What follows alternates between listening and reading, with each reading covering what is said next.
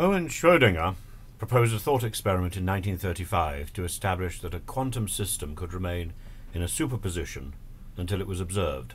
In other words, it could be in one or more possible states at the same time.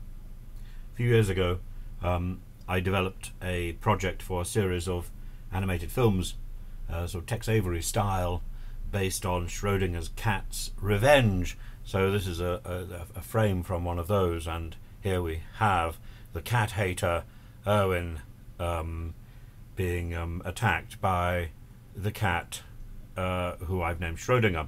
So a little bit peculiar, but there we are. And it takes place oddly in my own house, and we've got framed posters on the wall from some old shows which I did. But anyway, in the thought experiment, the cat is in a box, and its life or death is dependent on a radioactive element which is either emitting radiation or not. The cat is both, therefore, alive and dead until that box is opened. The mathematics look something like this. Total energy is kinetic energy plus potential energy, which can look like this or like this, and so on. The actual mathematical proof is a rather beautiful looking thing. Now, we observe physical phenomena all our lives. We observe that if we throw a ball, it goes up in the air, it bounces. But when we look at atoms, these behave in a different way.